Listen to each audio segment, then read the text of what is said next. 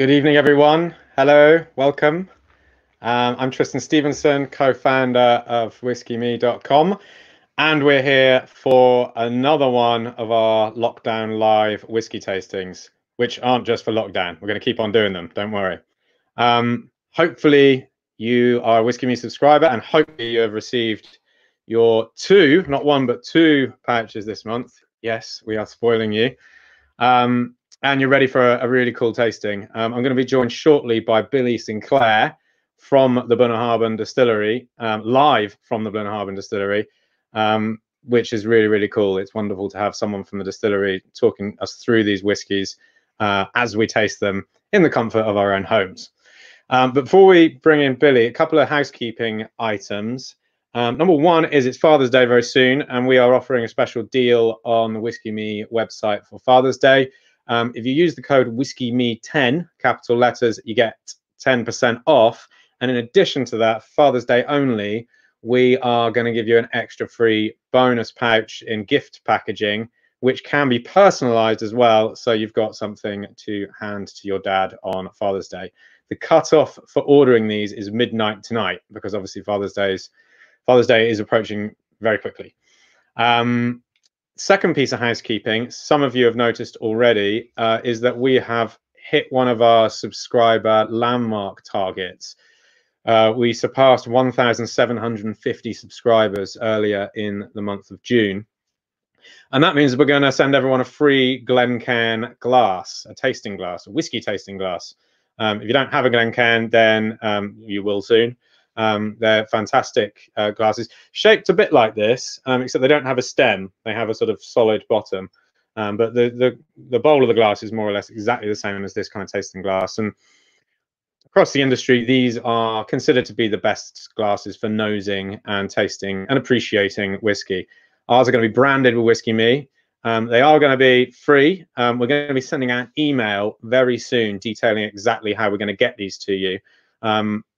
Broadly speaking, it's going to involve a code which you're going to enter on our website to claim your free glass, and then we'll get it shipped out to you. Be warned, though, it is going to take a few weeks to get them to you. We're also going to have a cut-off date for the free glass ordering, because we're going to order everything at once from Glencairn and send them out to you in one big batch. So keep an eye on your emails, and you will get that coming to you very soon. Right, on with the tasting. Bunnahabhain. Very exciting. Two whiskies to get through. I'm going to now bring in Billy Sinclair from the distillery. Now, Billy, how you doing? How you doing? Good. Good to have you on board. Thanks very much for inviting me. Yeah, and we can see you're actually at the distillery there, because presumably you don't have a presentation of whiskies like that on your shelf at home. Not quite so good at home, but yeah, I'm at home. But this is the real deal here. So yeah, we're at the new visitor centre at the moment. How new is the new visitor centre? Brand new, actually, as yet, unfortunately unopened, given the current circumstances. So it's a complete new build. If anyone's been to Bunnahabhain before, it's a world of difference. We like to reward you when you make it down that long, winding road to Bunnahabhain. Now you'll be able to relax and enjoy a dram in comfort when you finally get here. Yeah, I visited Bunnahabhain last time about 5 or 6 years ago, I think, and it was a distillery that felt like it needed a little bit of love for a visitor's centre and that kind of thing at the time. It's loaded with character. It's intrinsically true in terms of being a distillery. It's still an artisanal type distillery. It's a working distillery. It's making good spirit, and the visitor side of that has grown exponentially over the last few years. And like all these things, it takes us a little bit of time to catch up and actually get to a level where we want to be playing at in all aspects of what we do. The whiskey's already there. Now we're getting into that position with the visitor experience as well. Right. So tell us a little bit about what's been going on at the distillery during the last sort of 2 or 3 months. How has the lockdown affected production and that kind of thing? Production's been stopped for some time. It started up again last week.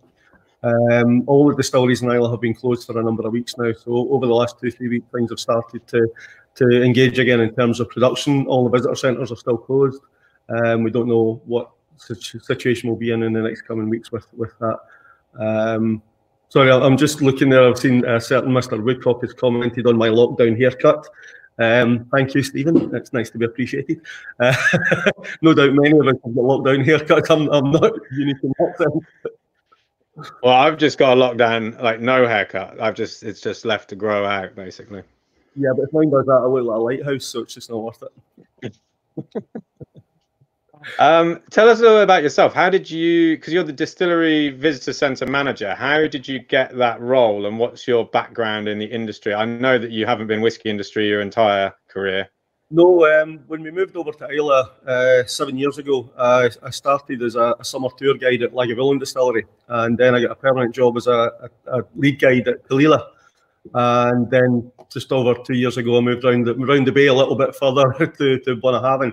So in that sense, I've been really fortunate in that not only have I converted my hobby into my job, but I've worked at 3 of my favourite distilleries. So I'm one of those lucky guys that everybody hates. Yeah, right. So Lagavulin to Kalila to Bunnahabhain, so you're sort of making your way up the coast there, kind of thing. To the island and round about, yeah. I can't go any further or else I fall off the island. You come round to Kilhoman. So, and before you worked, you said it was your hobby. Before you worked in the distillery, your background is as a biologist, right? I worked in the uni system for 25 years or so. I was a geneticist and a biochemist, and I worked in agricultural systems, forestry. Spent 6 years in Australia, so became a marine biologist because that was way cooler.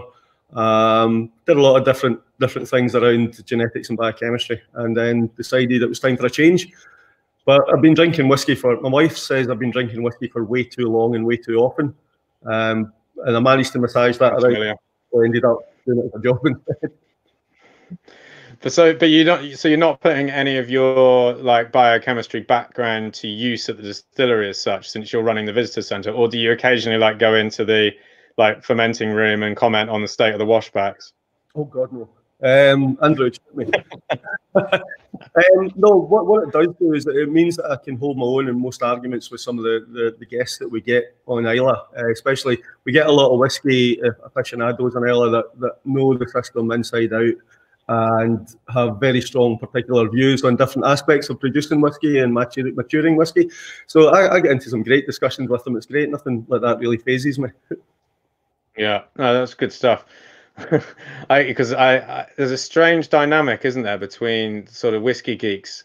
I think in some ways they occasionally know more about certain elements of the distillery than the distillers themselves, and yet they have no practical knowledge of actually how to make whiskey. They've never worked a day in the distillery, you know. That's fairly commonplace. I mean, most distilleries these days, most of them are not as big an employer as they used to be 50, 100 years ago, because there's a lot more mechanized processes. There's a lot of things come in by truck that used to be lifted off of boats. So it's a much smaller family group of people that are working in the distillery itself. And the amount of the explosion in whiskey fans and the explosion in whiskey per se over the last 10, 15 years is astronomical. And there's just not enough room for all those people to have that experience of working in the distilleries. So that's where all this intrinsic knowledge comes from, is that people are reading about it, they're talking about it, they're going visiting distilleries, and they're picking up all this information. And there's the whole diaspora has changed in terms of people that drink whiskey now. I mean, when I was young, it was something that the old guys drank at the back of the pub and no one really spoke about. I mean, I'm a bit of a dinosaur, I know, but now it's a common thing to be involved in. People talk about it all the time. It's advertised so much more widely. It's hugely different now than it used to be. So you've worked at 3 of the distilleries on Islay, which gives you, I mean, Islay's a pretty small place anyway, but that gives you a pretty good position to sort of comment on where you feel Bunnahabhain sits amongst that Islay set, because each distillery on Islay is subtly different, although obviously peatiness is something that's associated with Islay, and of course Bunnahabhain's a bit of an exception in that respect. So where does it sit? What makes it different to the Lagavulins, the Bowmores, the Brookladdies, etc.? I'm wearing the Bunnahabhain shirt, so I've got to say it sits right at the top, haven't I? It sits well within the Islay family of whiskies. I mean, we've got a pedigree and a history. We are a definitive Islay distillery. We make whiskey in the Islay way, and up until the mid-60s, we were producing heavily peated Islay-style like Peat Monster whiskey, the same as Lafroig, Lagavulin, Ardbeg, all the ones that are widely known for that power. And we changed tack completely at that point and moved over to be wholly producing unpeated whiskey to supply certain markets. It was a market-driven change. So in that sense, we are unique in that about 80% of what we make every year is unpeated. Other distilleries will make a small batch of unpeated whiskey, but they're predominantly peated. So we've got a very distinctive profile on Islay, but we still have that distinct Islay heritage that makes us part of this beautiful island and the history that goes with it. Yeah, fantastic. There's a couple of people asking what your dream drams are. I've always said that Bunnahabhain 18 is one of my favourite whiskies ever. It's just, it ticks so many different boxes. But I've got very eclectic taste. I mean, I like Mortlach, I like Cragganmore. You can't beat a Lagavulin Distillers Edition. So it's like everybody out there, they've all got individual palates that determine whether you like or you don't like something. And we do have a laugh when people say they come into the distillery and they say, "Oh, I don't like whiskey. I'm only here with her because she drinks whiskey." And basically, there's enough different expressions out there now that you just haven't tried enough. You'll find one that you like eventually. So just keep going. Yeah, exactly. There's no kind of archetype spirit that tastes like whiskey. You know, it's such a diverse category of spirits now that there is something for everyone. And if there's not something in a glass like this, then there's a mixed drink, you know, that will work for you. So I agree with you. It's not the case there isn't something you like. There isn't something you like. There's just you haven't found the thing yet, you know. Well, yeah, just saw one of the comments come through. The 46-year-old behind me, yeah, that would be a favourite, but you need to pay me more.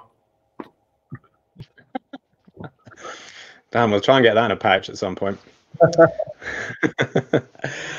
Alrighty then. Cool. Let's get on with the tasting then. So we've got the 12-year-old and and you might have to correct my. In fact, you're definitely going to have to correct my pronunciation here. But let's give it a go anyway. Toiteach Ada.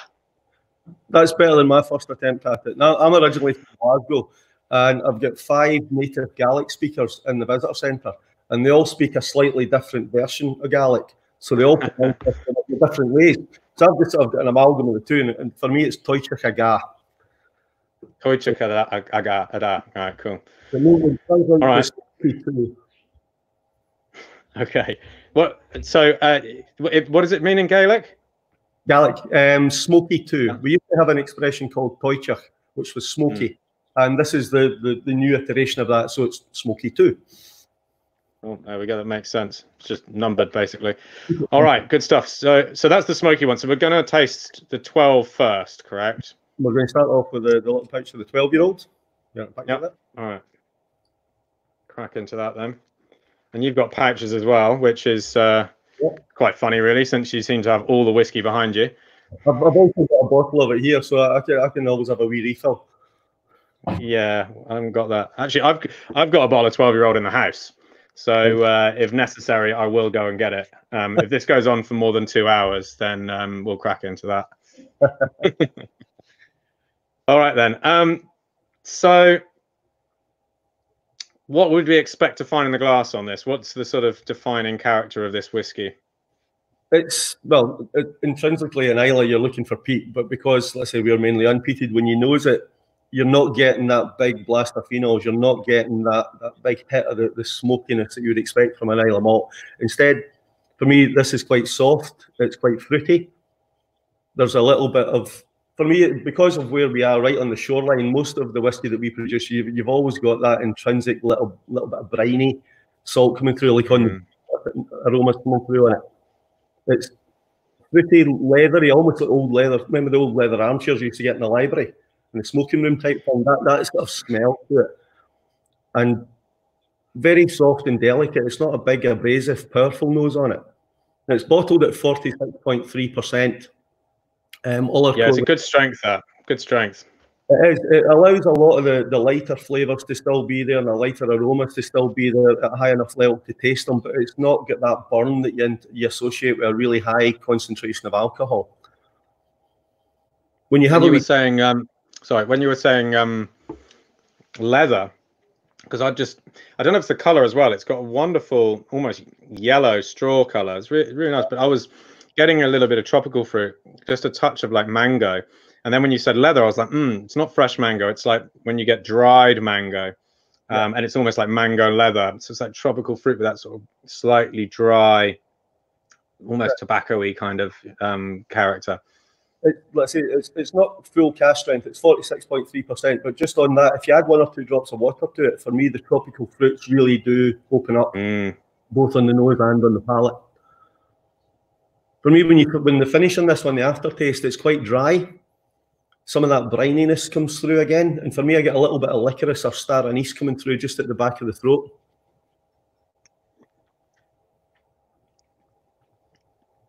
But for me, that's the one thing. If I go on a tasting, I hate being told what to taste, because everybody's going to taste something different.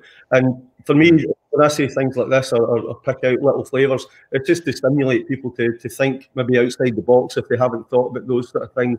And the easy way is just to let your mind relax and empty and just take in what's in the glass. Yeah, absolutely. I mean, when we talk about tasting notes, really what we're doing is suggesting a few of the things that we can smell or taste that you may or may not get. And if often it might trigger something else. You go, oh yeah, no, it's not mango, it's pineapple I can smell, or it's not mango, it's some floral note that I can get. But I think just throwing out words is sometimes really helpful to sort of get the kind of tasting dictionary, you know, in full flow. It's just opening the book and letting people access it. I mean, it's funny, but you have to be careful what you say with things like this, because I was doing a tasting once with maybe 12 people around the table, and they were nosing the whiskey, and it was a peated expression we were doing, and they were nosing it, and one guy in particular was getting more and more frustrated. I said to him, well, what's wrong? Are you okay? He said, I just can't get anything but smoke. These guys are pulling out all these different things. I said to him, okay, just take a long, slow, deep breath, close your eyes, and count to 10 and say the first thing that comes into your mind.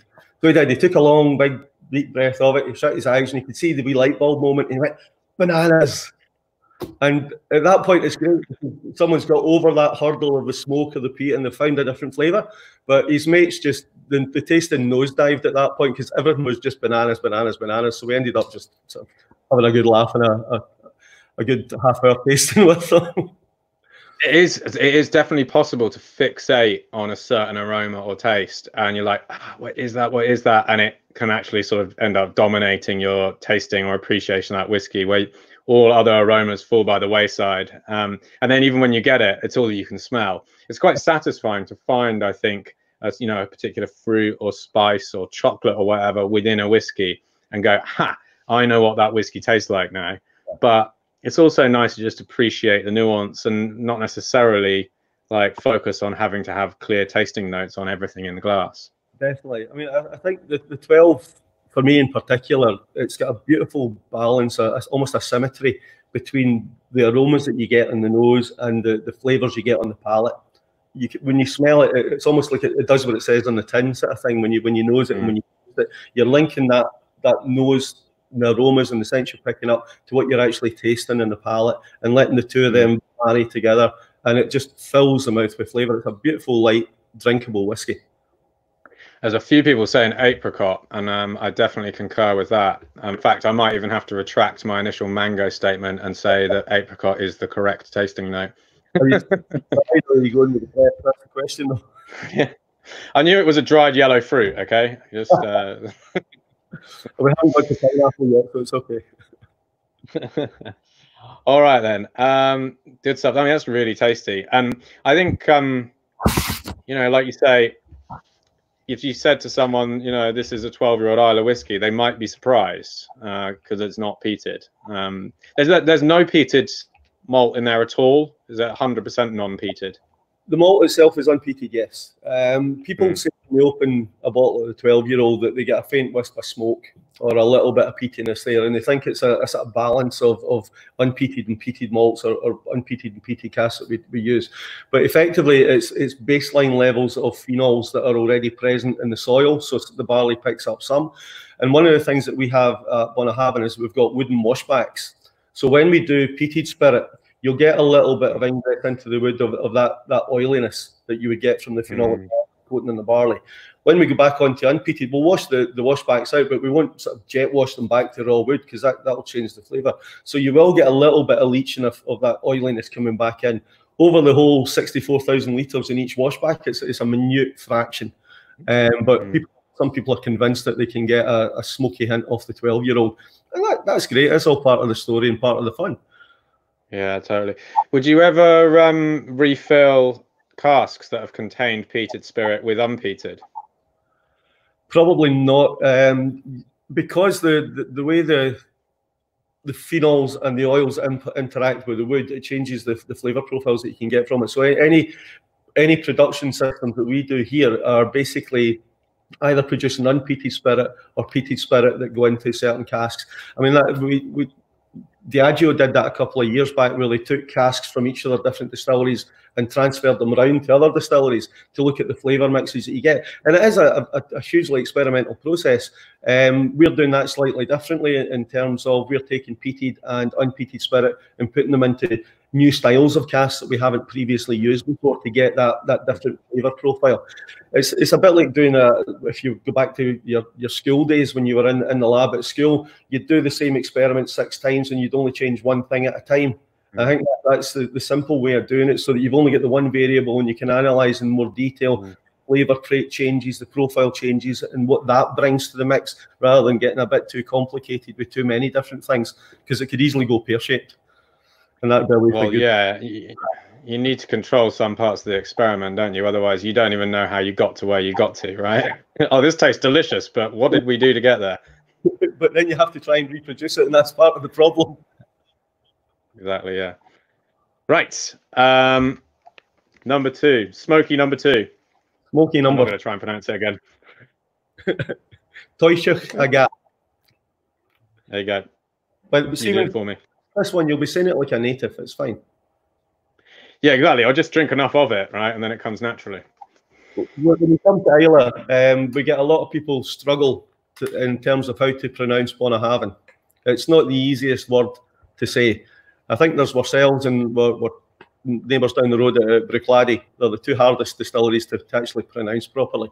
See, after a couple of drams, it doesn't really matter. It all rolls off the tongue very easily anyway, so it's all good. Yeah, exactly. Everyone else has had so many drams and not listening to you anyway, right? No, we never. People just get happy. That's all. But when you taste this, when you nose this one, this is a completely different animal. Right away, you're getting that smoky phenolic nose that you would expect from what you'd class as a traditional Islay whiskey. It's big, it's thick, it's heavy, it's oily. And for me, this is a beautiful, complex aroma, because when you put barley in through the peating process, phenols are quite sharp. They've got a very astringent taste. And you have to balance how much phenols you've got there and the phenols that you have with the spirit that you actually produce. Some spirits can be easily overwhelmed by it. Others work well in tandem with high levels of phenols. And it's that balance and that getting that nice mid-level. And I think on the nose, that's what we have here. This is peated to about 40 parts per million in phenols, which is about the same as Lagavulin. But it's a very, very different animal from a Lagavulin, because it's got a very, very different spirit to Lagavulin. So I mean, for me, and that's down to the stills, right? Lagavulin have got those kind of dumpy stills, and it's down to a number of different processes, but in particular the stills, the shape of the stills, the speed at which the spirit gets produced through the stills. Our line arms are horizontal. Lagavulin, they dip down, so you get a different mix of alcohols coming through the process into the spirit safe, and that changes the flavour and the character of the spirit. So Lagavulin's a lot more oily. We're a lot lighter, more floral. Yeah. Again, right, we're getting some aroma notes coming through. Sorry to interrupt you. So we've got I smell salt. We've got smoked chili, barbecue bacon, glorious paprika. We've got one guy that's a big Bunnahabhain fan in Canada, JC Fanoof, and he has this fixation with bacon in Bunnahabhain. Every dram he tastes has got bacon, so you'll love that comment coming through that you can get bacon on the nose. But for me, this one, again, it's 46.3%, all natural colour, and not chill filtered. None of our whiskies are chill filtered, so you're getting all that natural oil coming through the process that gives a really good mouthfeel and coating. On the nose, you've got peatiness there, you've got the phenols, but it's also quite soft and rich. It's not aggressive or powerful in the nose. When you taste it, you get that lovely, rich, warm feeling in the mouth, and it dries off towards the end. Now, for me, this is, although this is a newer dram for us, this is a very complex dram, because on the mouth you get that peatiness, and then you get the sweetness of the sherry influence and the oak of the wood coming through. But for me, whenever I taste a peated Bunnahabhain, it's always almost in two stages. The first part in the palate, you get the peatiness, that rich earthy note, that humid, rich aroma, and you get the flavour of the whiskey. But after you swallow it, when you breathe out through your nose, that's when you get the smokiness coming back. So it's a way that I can distinguish very clearly between peat and smoke. And that's one of the questions I get a lot. What's the difference? Peatiness is that earthy, humid, the smell you get when you open a damp greenhouse. That's of rich earthiness. And the smokiness is that ashy, dry quality that comes in the aftertaste with it. Yeah, it's really interesting on the palate. I mean, for me, and I guess it's partly to do with the strength of the spirit that the spirit's bottled at, there's a nice prickly heat to it that carries that smoke through. And I think for me, this one has more of those sort of saline qualities, and it's a maritime kind of smoke. Tarry rope, someone mentioned in the comments, and I agree with that. And I'm not sure I do get bacon, because that is something, although the saltiness, bacon I kind of feel is a sweeter style of smoke. And for me, this is all about dry, peppery, spice straw smoke. You know? That's exactly it for me. It's dry, it's peppery. For me, there's cinnamon at the start, but it moves through dark chocolate, through smoked fish, almost like a bonfire on the beach smokiness at the end. Brine smoke coming through. And it's got a really long, rich aftertaste on the back end of it. It lasts there for a wee while. And really cool.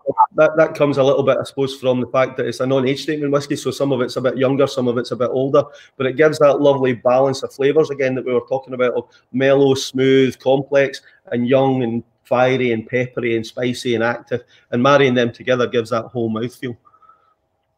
Really good. A few questions coming through. No age statement on this one. Can you give us a rough idea of how old the spirit in the bottle is? Yes.